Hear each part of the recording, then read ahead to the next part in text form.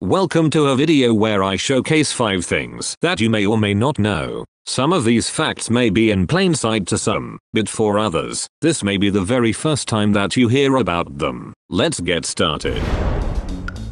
Starting things off relatively simple, did you know? According to a discovery by Mr. JT, whilst it is well known that Armor Chomper, that both his rate of fire and damage per chomp were nerfed back within 2016. However, according to his findings, apparently these nerfs were never applied to the AI Armor Chompers within private play. This is yet again an oversight on PopCap's behalf. Though the health nerf that Armor Chomper received was correctly applied to the AI, it's just the rate of fire and damage that are different, and thus the AI version of Armor Chomper are a lot stronger than the version you get to play as, all because of an oversight on PopCap's behalf. Secondly, did you also know? According to a discovery by Sylvia YSI, in Garden Warfare 1, specifically the character select screen from the main menu, when checking through both the plant and zombie factions character selection screen, nothing seems amiss from first glance. However, if we are to take a closer look, specifically at the top of the screen, when we go from the plant side to the zombies, we can notice that the background is not properly aligned at all and is off by several pixels. This becomes painfully obvious when swapping back and forth between the plant and zombie backgrounds. And now, you too shall notice this imperfection within the game, because once again, PopCap are such talented developers when it comes to making their games.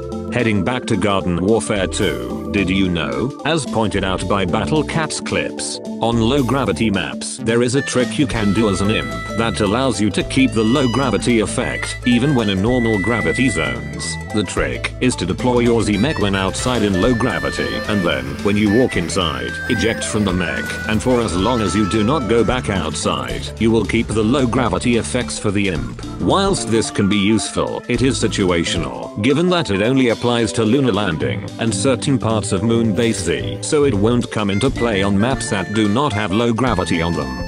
Jumping over to BFN, did you know? Certain upgrades have unintended side effects due to the way that they were coded into the game. 2 in particular are Drop in the Bucket and Juiced. Drop in the Bucket, alongside increasing the respawn bucket's health to 125, also adds collision to the bucket, whereas normally the bucket does not have collision, so it can be used as a stepping stone to access certain areas. Juiced normally doesn't have any abnormalities from first glance and doesn't have any quirks, that is, until you pair it with Pulp Powered. Because of how the game was coded, Pulp Powered does not work at all with Juiced.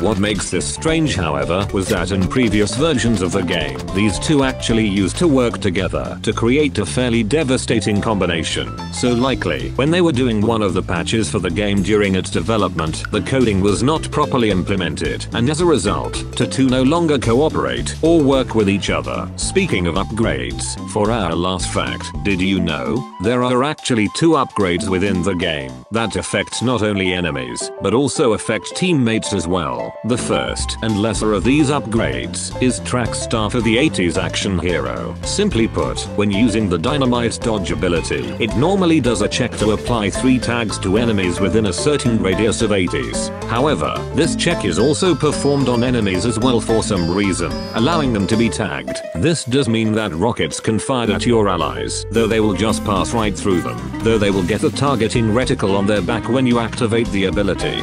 The other, more prominent of the two, is the Uppercut upgrade for Nightcap, where its knockback is also applied to teammates, and because the knockback is actually quite the fair amount, it can be used in sabotaging or even trolling your teammates by knocking them into dangerous areas. Happy trolling!